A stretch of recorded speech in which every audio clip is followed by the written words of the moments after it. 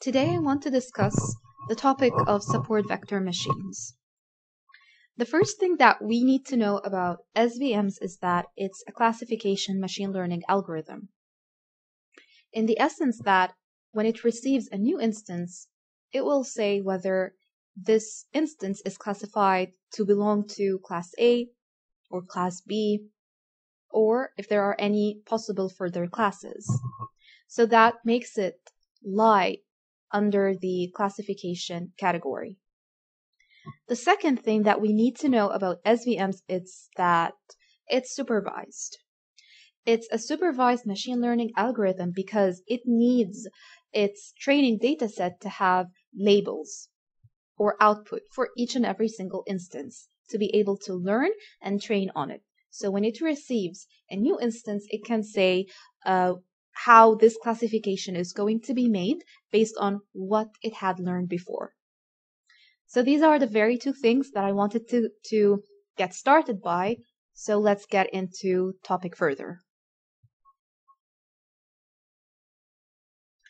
The challenge here that SVM tries to solve is that when we here have two classes, and for simplicity's sake, this is a graph of a two-dimensional space, and we only have two classes, the red class and the blue class. The challenge here is, as we've stated, how can I separate between these two classes? And because here this is a very visual, intuitive representation of our challenge, one can say that, well, you can separate them like that. But then, what makes that line so special? Why can't I separate it in that way? Or this way?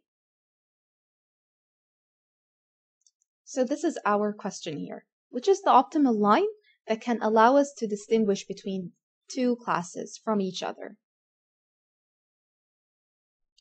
So here we're going to start the concept of maximizing our margin. When we draw, as an example, that line, the algorithm starts to deduce which 2 points from both classes are nearest to that line. So as we can see here, this blue point is nearest to that line, and that red point is nearest to that line. Okay, so now we've chosen our support vectors. And why are they called support vectors? They're called support vectors because they help in building the decision boundary. They help in choosing whether this line indeed is going to be our margin, another terminology, or our hyperplane. So we have our support vectors and we have our hyperplane. How does support vectors help in saying whether this is our optimal hyperplane to distinguish between these two classes from each other? It does so based on a concept, which is maximizing the margin.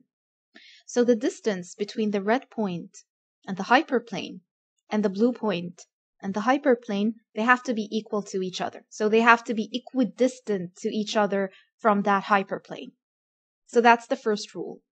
The second rule is that the summation of that distance and that distance provides the margin. And whenever we maximize the margin, it's going to help us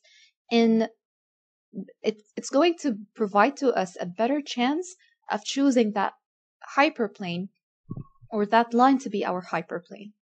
So these are our support vectors. So let's recap again. The distance between the red point to the hyperplane and the distance between the blue point to the hyperplane, they have to be equidistant. So they have to be equal to each other.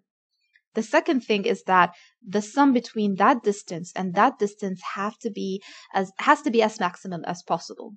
So whenever the distance between the support vectors are maximized as much as possible, then, as we said, this gives us a better chance of choosing this line to be our hyperplane. Okay. Now, imagine if we have points like that. The difference is that these points, they are linearly separable, meaning that I can separate between them by using a linear line. However, this is not linearly separable.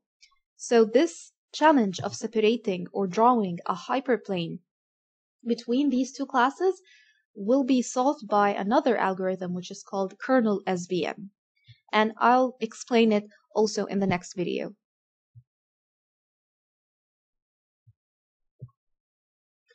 Now, let's go into the C parameter concept. When we draw up our model or try to fit the model into our training data set, the algorithm requires two inputs. Alongside with the kernel, we have the C parameter. The C parameter concept is very simple. And now we know three important concepts in our algorithm. We now know what support vectors are, what the hyperplane is, and what the margin is. And the maximum the margin, the better. But in order to understand now what the C parameter is, we have to understand that we have two types of errors. We have a classification error and we have a margin error. A classification error occurs when one of the blue points, for example, is classified as the red. So one of the blue points lies on the other side of the hyperplane. So that leads us to a classification error. However, a margin error occurs when one of the points gets inside the margin, which means that if we have one of the points in here, okay, inside, this is our margin, this distance between the support vectors is called our margin, and between the support vectors and the hyperplane, the summation or that whole distance is called our margin, and whenever one of the points gets inside this margin, then this is one form of a margin error. So the total error of this algorithm is the summation between the classification error and the margin error. So this is where the C parameter kicks in.